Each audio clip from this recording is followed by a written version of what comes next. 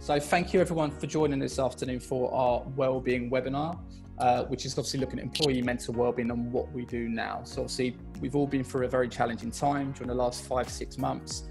So this webinar is going to explore how we can support our staff, obviously the position that you guys are in as supervisors or senior managers, or equally you could be self-employed. So we're going to explore that in a little bit more detail. Just a little bit of an introduction about myself. So my name is Colin Rouse and I'm one of the board of directors at Changing Minds Kent.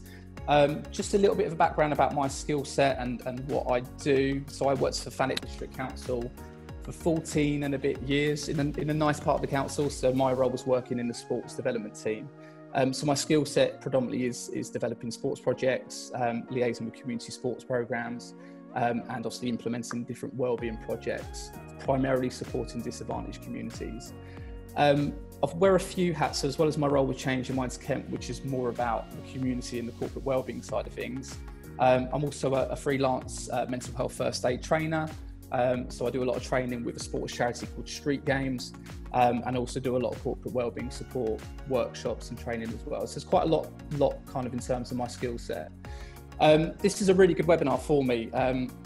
When I was at Thanet District Council, workplace wellbeing is quite close to my heart. So being there for 14 or so years, we experienced our fair share of challenges, not only from residents, but equally in terms of colleagues and dealing with different departments. And it can cause a lot of anxiety for some people. So for me, I'm passionate about this topic and obviously wellbeing in general. So about 10 years ago, I had quite a big panic attack at work at the Winter Gardens, funny enough. So I remember sat there in a row, and for me, the whole wave of physical symptoms just took over from me. And I kind of assessed my working conditions and how it impacted my well-being as such. There was no particular triggers at the time. So for me, I reassessed kind of things in my life, working patterns, not trying to burn out or spin too many plates as such. So this is something I'm really, really passionate about. And again, the role that Changing Minds Kent plays in supporting corporate organisations is something we're really passionate about. So before we start, I'm going to introduce a couple of my colleagues. Firstly, I'm just going to bring James Selsby in just to give us a little introduction and background into James's role. And then we'll bring Tom in, who's our lead trainer today for this webinar. So over to you, James. Hello everyone, my name's James. I'm one of the directors also at Changing Minds Kent. I've basically worked all my working life in health and social care and have a background through education in psychology and sociology. I've sat on a senior management team for a different organisation for the last 5 or 6 years, where my passion around employee wellbeing and sort of corporate structures has really grown. So like Colin and like Tom, we're really passionate about employee wellbeing and what organisations can do to look after their staff and get the best out of their staff and keep everyone well. So that's a little bit about me, and I'll pass you on to Tom and his capable hands, big hands. Thanks, James. Good afternoon, everyone. My name's Tom Jeffs. I'm hoping you can see me. At the minute, all I can see is Colin. But, yeah, so there I am. So my name's Tom Jeffs. I'm also Changing Minds Kent, and I've worked in mental health for the last 20 years. Changing Minds, I've been doing that as well for the last 3 years, and I've always worked in mental health. It's been my thing, my kind of bag. I'm quite passionate about mental health for personal and professional reasons. Now, I'm hoping you can all see our slides that we're going to be running through today. We're going to be looking at employee mental well-being. What do we do now? Because, of course, we are living in a COVID world, and there are big impacts, I'm sure you'd agree, on our workplaces and on people's mental well-being. So I'm going to run through these slides. What you will find, just for some of you who come in late, apart from me, Colin and James, everyone's muted. If you'd like to ask questions, we've got the chat function, so you'll find that at the bottom. Feel free to say hello in there, or if you have a burning question, Colin is going to be monitoring that through the presentation, and he'll be more than happy just to interrupt me and say, we've got a question here, and I don't mind that if you throw a question in. And at the end, we'll have some time for questions. So either during or after, whatever. So employee mental wellbeing, what do we do now? Well, I just want to tell you a little bit more about Changing Minds Kent. So we are a non-profit organisation. We're based in Kent. We've been running for a couple of years, and we predominantly do two things. One is we look at getting grants. We get money in to do charitable type projects in the community to improve local wellbeing. So we've got that arm, and Colin does a lot of work with that and with the different projects, and he will tell us a little bit more about that later. The other arm, which we're going to be mainly talking about today, is this employee wellbeing program. Now, the reason why I've got both of these up is because there is a bit of harmony between the two.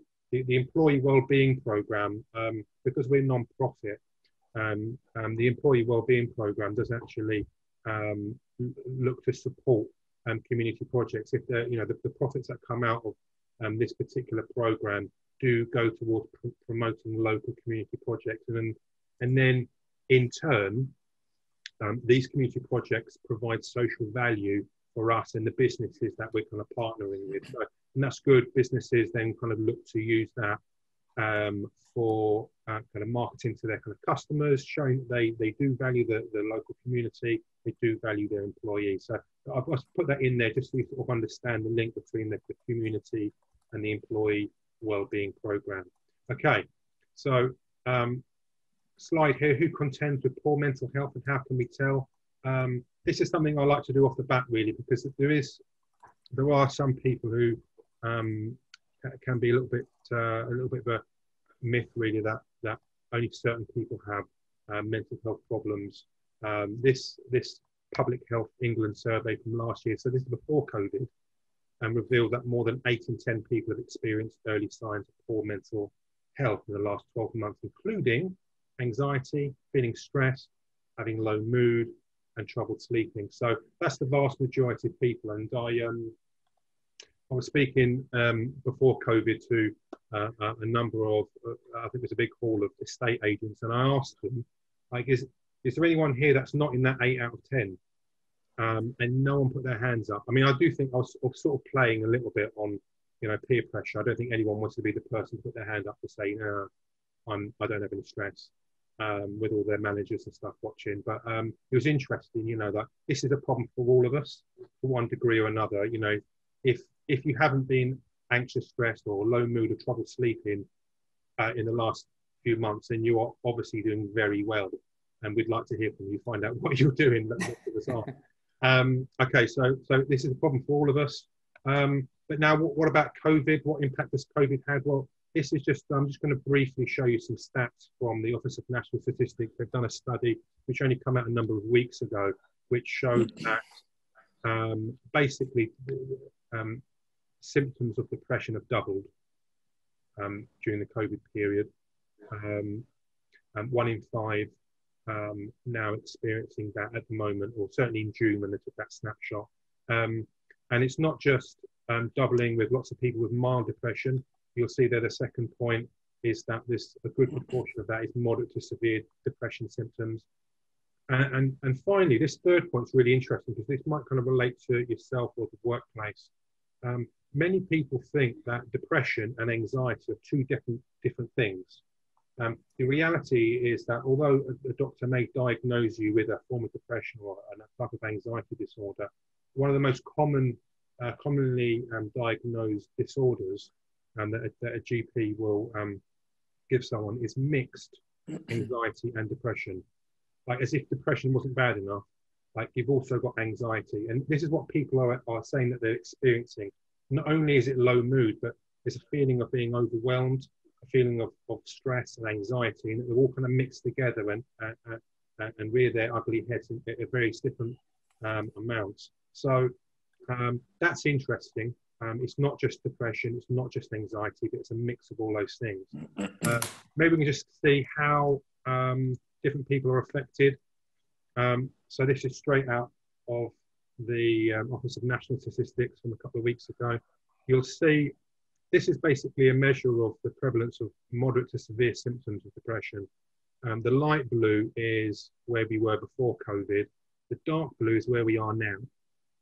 So what you'll see is that the top two there are people in work, either key worker or non-key worker. the prevalence has tripled. Not so much in the retired and non-working. It was already very high depression stats for those not working.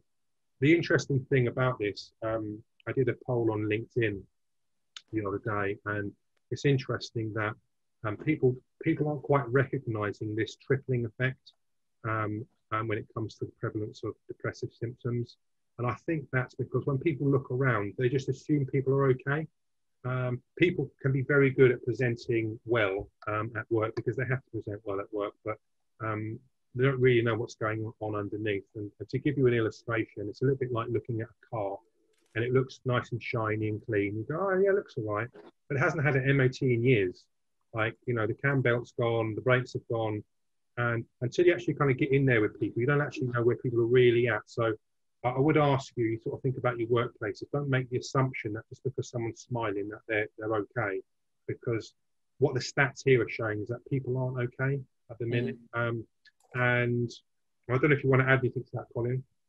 Yeah, no, just a key point. I think we spoke earlier, Tom, didn't we, very heavily about some of the organisations that we support. And I think some organisations are different from all shapes and sizes. So you might work in a small team of 4 or 5 and actually you've got good team continuity and everything's going well. But, you know, you might work for a larger organisation where actually there's different teams and departments and it's a little bit separate. But just to kind of reiterate, every workplace and every organisation is different, from size to teams to kind of how that environment is.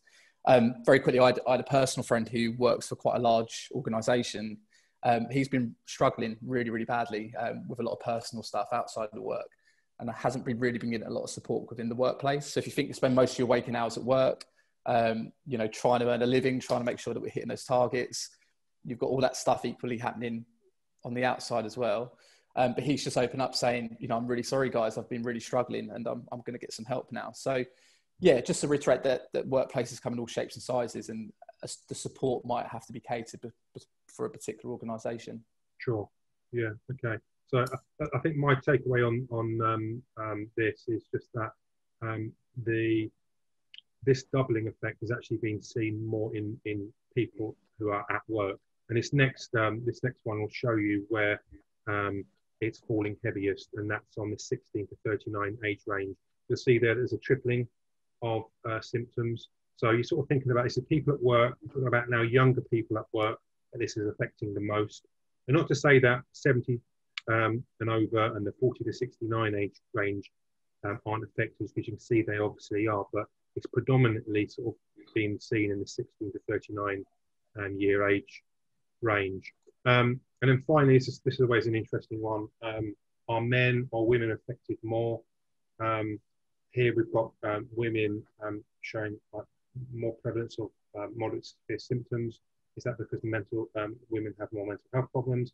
Well, it's a very complicated picture because, of course, what we find and if you ever do mental health first aid, there's a kind of stat you'll look at, because, of course, you would know that although men might not report as much mental health problems, they do consume more alcohol, they do use drugs, self-medicate and to moderate their mood, and men are 3 times more likely to complete suicide versus women. So this is a very mixed picture, but what you will see is that both men and women have doubled in the prevalence of moderate to severe symptoms. So this is just a little overview of kind of what's going on, how COVID has impacted people, and I would say that if this is not chiming quite with what it is that you're seeing at work, what I'd imagine is going on is that there's stuff going on behind closed doors and in people's minds that you're not aware of. So that might be just something to kind of give some thought to. Okay, now I just wanted to move on to something a little bit more positive, which would be nice. Unless James or Colin, you've got anything to add to the kind of stats we've been looking at? No, I would just be mindful about how you look at those stats in regards to kind of the difference between men and women being affected. It doesn't necessarily tell a whole picture. Men are generally, they talk about their problems just as much as women do, but maybe not with the right people. So statistics are maybe somewhat sort of fractured, I suppose, or not completely accurate. So not not to take it with a pinch of salt, but don't read into it too much. Yeah, it paints a bit of a picture, but of course, this is always the issue around these kind of studies, that this is kind of self-reported, and that it requires that people are actually going to engage with a survey, actually going to report what's going on with them, and of course that might not always be the case. So yeah, so that's a good point. Okay, so let's move on to something positive. This is 3 tips for you now for better mental well-being. So we have a YouTube channel with a bunch of videos that I've done, which you might find of interest. One of the ones on there is 7 things mentally strong people do during the pandemic. And I've just taken a few examples of that video just to kind of give you here now. Some of the protective factors when it comes to mental well-being are these connection, meditation, and avoiding too much news. And by connection, we are talking about connection of people, but we are also talking about connection with nature, connection with oneself, and connection with meaningful activity. But just to kind of give you guys a little bit of a tip, really, I suppose, is have a little think about the time that you're spending with individuals and the type of conversations that you're having. I particularly look to, over the COVID period, make time to have real conversations. So when I'll ask people, like, how are you?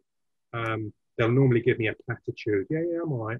And then I'll ask them, yeah, but how are you really? And some people will like to have a conversation about how they really are. And I call that a level 3 conversation. And I think those kind of conversations are really important because these days, where especially we're spending more time online and you know, isolating and what have you, people can feel metaphorically lost. They can have this sense of feeling lost. And connection with other people, connection with meaningful activity is a good way to start to ground yourself and sort of give you a sense of direction that way is you're going to go. So if you're not feeling great at the minute, I would say, like, look to kind of reach out to people that care about you. Look to try and expand your circle of friends, and look to ask that type of question of how people really are. One of the other kind of tips is looking at meditation, and particularly mindfulness. It's one of the things I'm kind of quite interested in. Studies from Oxford University show that mindfulness meditation is as powerful as antidepressants in treating recurrent depression. So there's some interesting work that's been done there, especially the mindfulness-based cognitive therapy, where they kind of look at individuals and how it is that they are thinking. So that's kind of quite good. And then finally, avoiding too much news. If you look at the news more than once a day, stop it. Like, it's no good. And it's not just the news, but it's also, like, I'm thinking, like, social media. It's like keeping up with people. It's really important, you know, that maybe you've heard of this doom scrolling, where you're just kind of going through a Facebook feed or Instagram feed, and you just like hypnotic zombie. That's doom scrolling. Doom scrolling is not good for you. Try and avoid that if you can. So, you know, have a little think about what you're putting into your mind, what you're feeding your mind. If you're feeding yourself too much, you might find yourself becoming, and here's another phrase for you, you might come across this, you might become intoxicated. That is to say that you're intoxicated with too much information, intoxication. And if you're intoxicated, what you'll find is that you start to withdraw because you just have too much stimulation, and that'll start to get in the way of relationships, start missing things with people around you. So just 3 little tips there. If you want more, check out the video. We've got some videos on YouTube. You just type in Change in Minds Kent. Hopefully it'll come up. If not, ask us. We'll give you a link. So what about improving our workplaces? Sorry, Colin, do you have anything to add to that before I move on? No, it's fine. I was just going to say I've added the Change Your Minds, so I'll add the link in shortly. But yeah, just kind of touching on the connection one, Tom. So just another tip as well, if you, with my sports hat on, if you've got a particular team meeting, or you might be doing a bigger regional meeting via Zoom or anything like that, or you might be doing a socially distanced meeting, something you could try is something called connection tennis. We all love a bit of Wimbledon, right? So it's all about trying to find out. So this is a perfect one for a Monday morning. So you might have a Zoom call, but try and find out what a colleague has done, or if they've taken a long walk through the woods or on the beach, and then try and build a connection from the conversations within that room.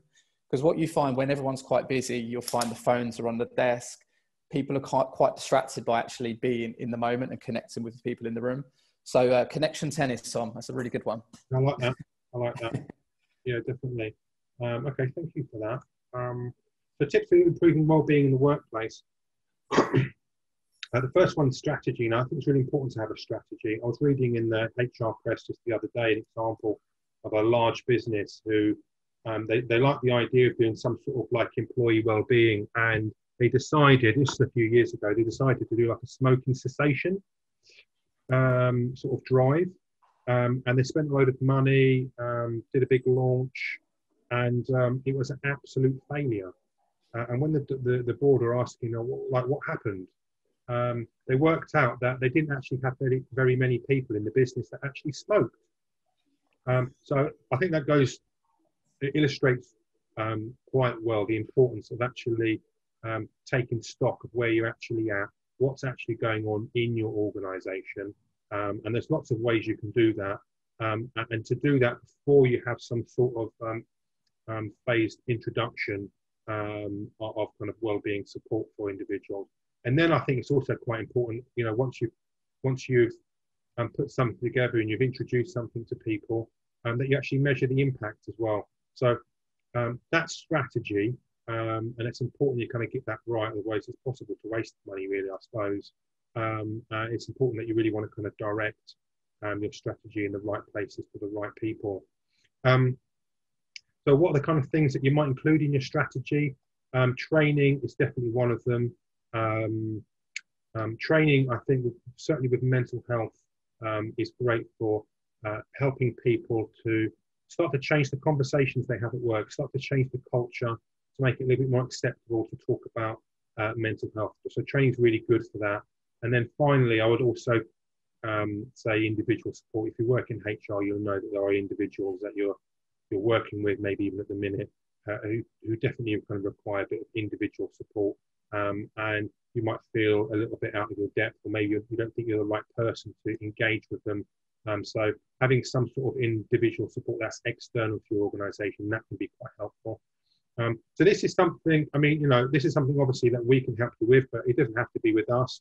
Obviously, you can get training and individual support, and from anywhere you can put together your own strategy. But if you'd like some support with strategy and some ideas of like training that could be brought in, or individual support that could be brought in, that is something that we can do. Anything you want to add to that, Colin, James, before I move on? No, from my side, that's absolutely fine. Yeah, just the strategy side of things, again, is obviously really pivotal. I think the statistics, I think it's just under 50% of organisations haven't got a wellbeing strategy or policy or framework. So it's really important that, like any corporate document or policy or strategy, that you have one for your wellbeing. It's a massive boost in terms of boosting that staff productivity and just showing as an employer that you are investing in your staff wellbeing. Absolutely. Yeah. Okay, excellent. So I just want to move on and just to kind of talk about some of the things that we are offering here at Changing Minds Kent, which might be of interest to you. So we, both me and Colin, are mental health first aid trainers. So we cover quite a few of the mental health first aid training course suite. So, and this is just online. This is not just physical, but online as well. So we cover the 2 day. The 2 day is really good if you're looking to have some individuals in your organisation who are wellbeing champions. So there's a 2 day course for them. It's always good to have someone in each department maybe. That's the idea behind that. The 1 day is quite good for line managers to give them a few skills about how to kind of interact with people. And then there's a half day that mental health first aid do, which is kind of good. They call it mental health aware. So it's about starting to change the conversation with individuals in the business So not only do we do the mental health first aid training courses for Mental Health First Aid England, we also have a number of CPD workshops. Again, like a half-day one, improving well-being, that's quite good for staff. But then we've got some one-day workshops, resilient skills, that's more of an advanced one for managers and well-being champions, managing stress, that's a little bit more of a basic one-day workshop, mindfulness for professionals, mental health managers. So there's a few kind of courses there that we offer which may link in or resonate with you as a possible thing that you're interested in. And of course, we talk about the consultancy, working with you in your organisation. I think it's really important that we understand, what the issues are, so that we can help sort of guide you. So that's something that we're able to kind of offer, to talk about help with using certain well-being measures. And there's a lot of well-being measures out there. Some are better than others, and some are good at using in the workplace. I just want to point out this last sort of point here, the research, which showed that for every £1 invested in workplace mental health interventions, organisations see a return on investment of between £1.50 and £9. Now, this return on investment you'll see in lots of different ways, which I'll talk about in a minute. But it's interesting. There's a wide range, and I think that kind of shows that some businesses are switched on to having staff, and others aren't. And so there could be a whole number of hidden costs for an organisation when they don't have anything in place. So it's not all about spending money. It's also about kind of saving money elsewhere and creating kind of efficiencies where you're working. So what are the benefits that organisations who do this type of work have?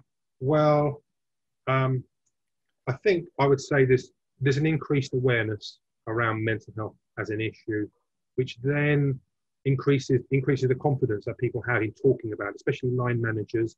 And that in turn starts to change the culture, starts to change the conversation that people have. People start to feel a bit more supported, and that leads to improved organisational well-being, improved peer support. Now, this is quite interesting that when it comes to the organisation, maybe as a manager or HR, you might sort of feel like, is it my responsibility to kind of look after everyone's well-being? Well, like maybe to a certain degree, but the person that's best to take responsibility for their well-being is the individual themselves, and maybe the people around them. So if we can train those individuals to look after themselves better and look after the people around them, then that's what we want from a business point of view. Sure, we might be able to do a little bit of one-to-one work with some individuals, but we really want people to look after themselves better, and that this is what this is about.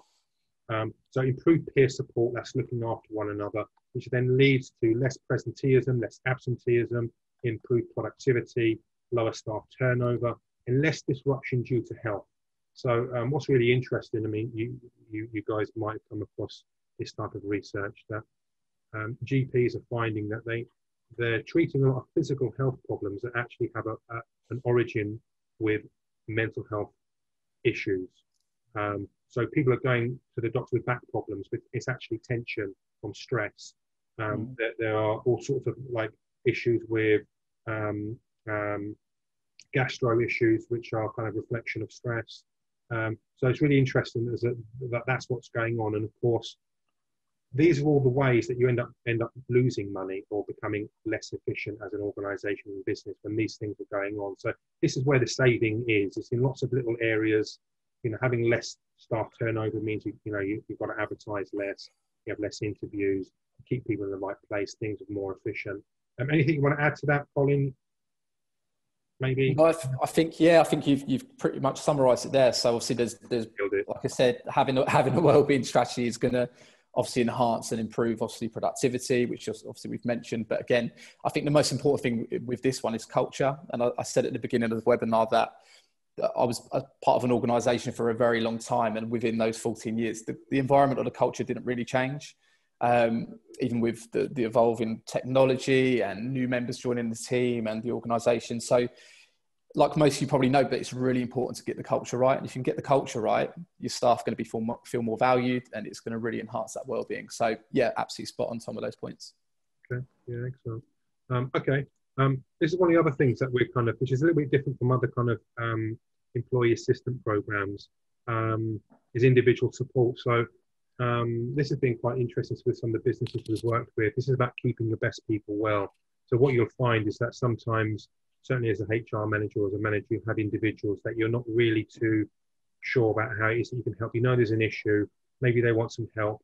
And so what we offer is the ability to assess that referred individual and then plug them in with either people that we employ directly or the people that we work with, which will include counsellors, psychotherapists, life coaches, positive psychology coaching, physiotherapists, personal trainers, nutritionists, mindfulness coach. I do the mindfulness coach a bit and a little bit of life coaching. That's really kind of helpful for kind of doing some one-to-one stuff. Also, our partners have told us from the businesses that we do work with, they like the fact that we get these individuals to give them some feedback. That's not always easy when you're doing counselling and psychotherapy because, of course, there is like confidentiality issues. But what we kind of look at is trying to co-produce something for the business so that the individual and the professional try and have something that they're happy to communicate back to the business to sort of say, look, maybe we could do something a little bit different here. Not to say the business is going to do that particular thing, but some businesses, they'd like to have some ideas. Now, the benefits of this individual support are probably obvious to you, like keeping key people well, reduction in turnover, the maintenance of their networks, relationships that they have, their shortcuts that they've developed over the years of the working. And one of the other things that's of interest is this idea of reduction in legal risk. When some people at work start to have some poor mental well-being, sometimes it presents itself with that individual believing that the problem's not with them, but with the organisation that they're working with. And not to say that no organisation is perfect, like everyone can improve, but they particularly sort of feel like it's everyone else. What we've found is that there is some sort of benefit in actually offering individuals this kind of one-to-one support, because when it comes to individuals either involving the union rep or making some sort of claim of constructive dismissal, it doesn't always look good to the claim when you've actually spent some money on one-to-one support for that individual. And some of our associates have got some good kind of experience in working in that kind of legal field as far as dealing with those types of issues in order to try and bring the two parties together and try and get a good outcome for both people. To a certain extent, a change in mind employee or associate is able, we have an independent objectivity that's a little bit easier for us to say stuff that you as a manager or HR might be a little bit like, I don't want to sort of say that, but that's what I think's going on. It's easy for us to kind of ask those questions and explore that with them because we don't have the agenda, whereas you might be seen as having an agenda. So that's another kind of benefit. Anything you want to add, Colin, James, to that? No, not James.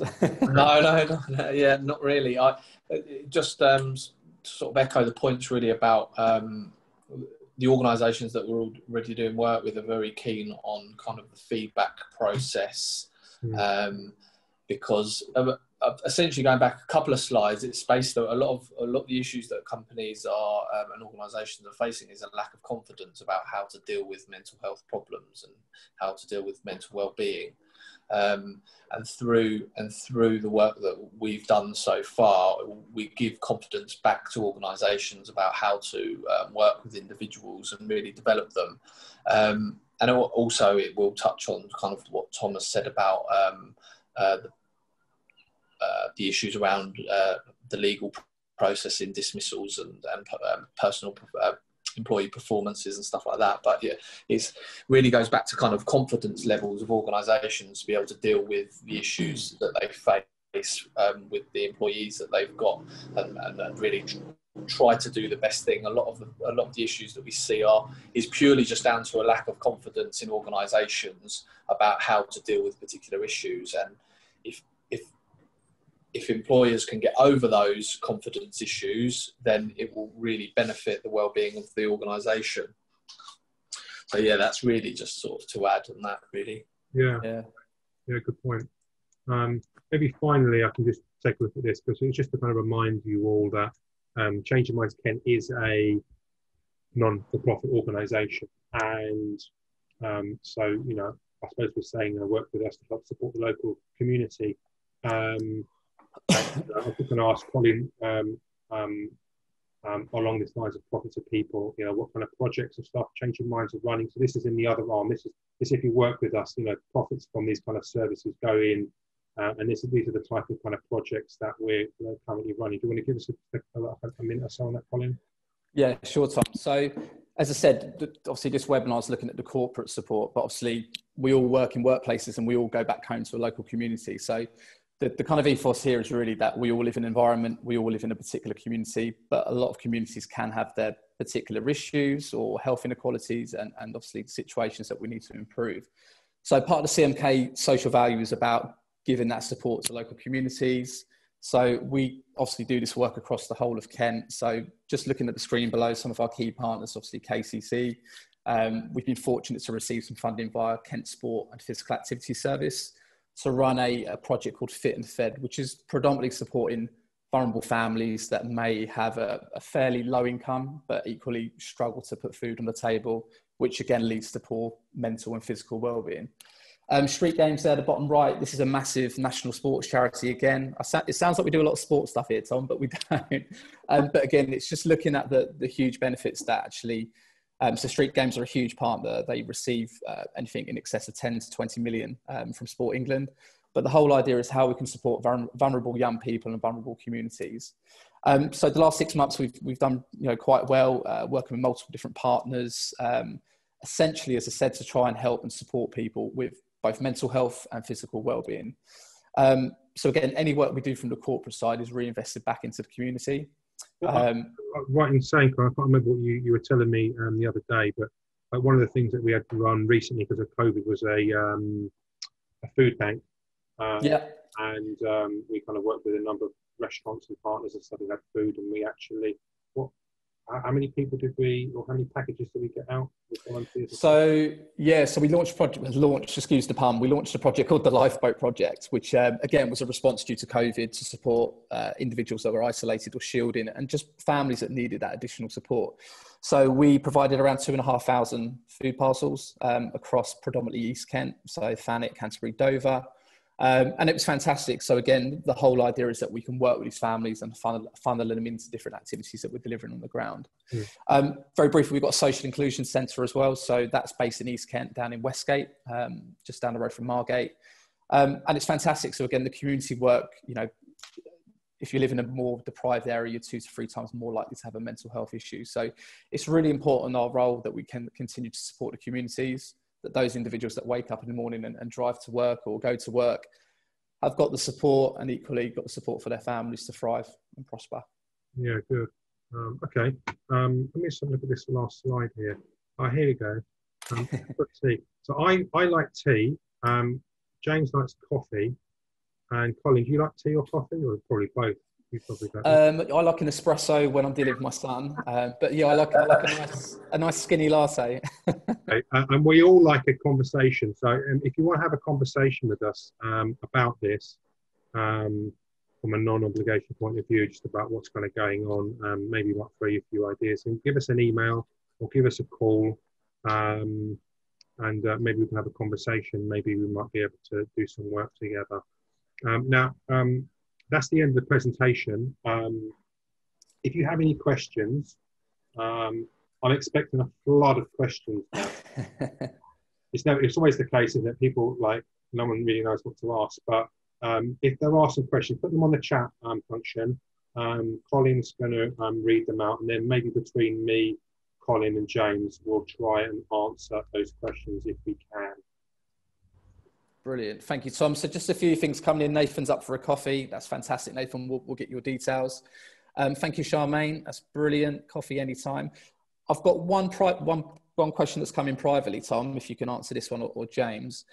So we've got an individual that said, how can I manage the wellbeing of my staff remotely? They've said, I worried that this could increase their anxiety and anxiety myself. So I suppose, worried about the anxiety of their staff still working remotely and not going into the workplace, Tom.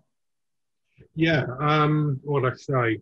I think the one of the kind of good things about mental health first aid, that especially the where we've done it in organisations with managers, I think they've found that that's given them the confidence to have those conversations about, you know, to actually ask people how they really are, and in that training, um, we look at, you know, how is it you can have that type of conversation, and more importantly, like what you know, what kind of listening skills you can employ, what kind of questions you can employ, and also where to signpost people. Because I think sometimes managers don't want to ask the question because they almost don't know what to do. Like, what do I say if the person's really struggling? Then what do I do?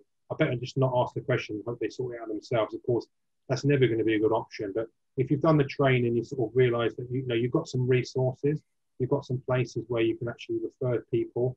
There are kind of helplines and there's different kind of stuff. Then I think having that conversation, even if it's over Zoom, where you, maybe on a weekly basis, you're going to check in with people for 5-10 minutes, going, you know, how are you? How are you really? Like, what's really going on with you? Then you're not going to be so scared if you actually get an honest answer. That is, oh, I'm really not doing it well.